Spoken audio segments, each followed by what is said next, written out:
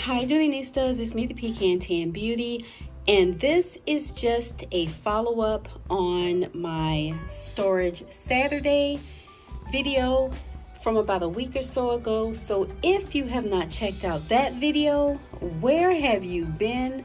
I will leave a link below so you can check out part 1 of my Storage Saturday, and this video is to just finish it off. So let's go inside. Okay guys, as you can see, I have been extremely busy. So in my last video, I mentioned that I was going to re-tag bags from one of my closets. So I pulled out my collection from one of my storage closets and I just threw them here in my bathroom just for the sake of keeping them out of the way. And so I removed all the tags from the ones that I had on prior. Some did not have tags because they had torn off since I did this project about 7 years ago. So I went through and I pulled out my bags. I took photos of each bag and I put it on kind of like a color-coded background. And I also conditioned any bag that I thought may have needed some conditioning from being stored. Some of these I have not carried in years, but I do take them out to do some of the bag care items that I mentioned in my first video. So I will link that below so you can see what I talked about. So let's just take a look at a couple of them. This here, as you can see, is my Florentine leather zip sack in the color natural, and I printed it on a somewhat color coordinated background so it'll stand out to me. And then on the back, I just kind of did a little sticker and put the name of the bag as well as the color. And let's see, another one here is my Dooney Bourke Florentine leather domed buckle satchel in the color teal.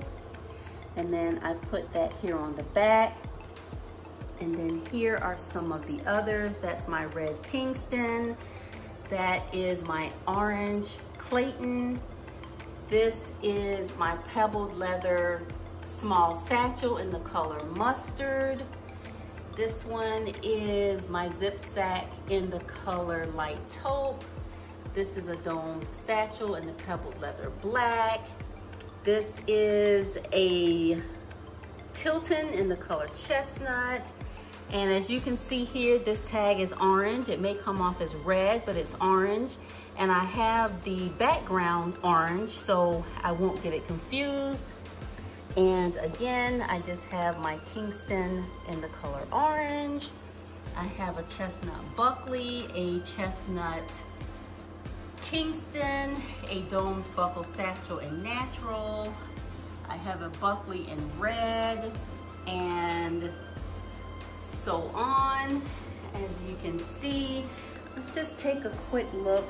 You guys have been asking for a collection video, and this is about as close as it's gonna get for me. This is my Violet Kingston. As you can see, I labeled it Violet Kingston. Here is a crimson satchel. This is my Violet Clayton. This is my crimson. See, small crimson satchel. That's why I like to put the tags on the back. And then here is my beautiful Florentine Smith in the color natural. And there's a red Clayton. There is a chestnut satchel, a salmon domed buckle satchel, Violet Bristol, Kingston Hobo in natural, and then here is my prize bag, which is my DePinta in the color Brown Tomorrow. And on the back of this one, I put Florentine Dipinta, rare bag, exclusive, brown timoro. I also put these on here, guys, for my family.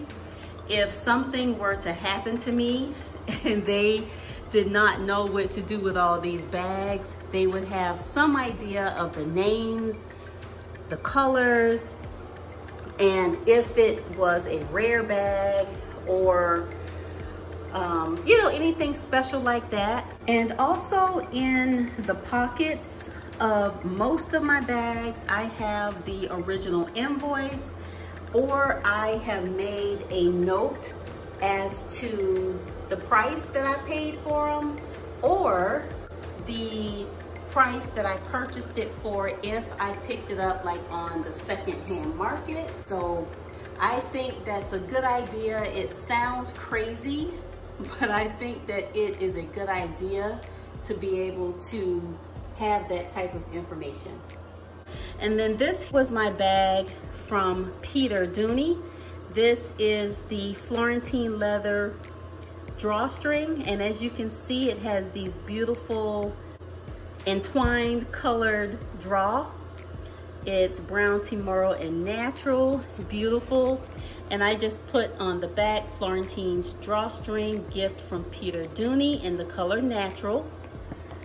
So, and I just put this on kind of like a little fun background so it stands out. So anyway, guys, this is just a quick sneak peek of the tags that I created from one of the closets. I have 2 more to go. This was definitely a project, but I think that it is worth it for whenever you are trying to find a bag, and if you have a larger collection, it just makes things so much easier. So anyway, guys, I hope you enjoyed this video. Thank you so much for watching. Be sure to check out part 1 if you have not done so already. And I will see you in the next one. Bye, guys.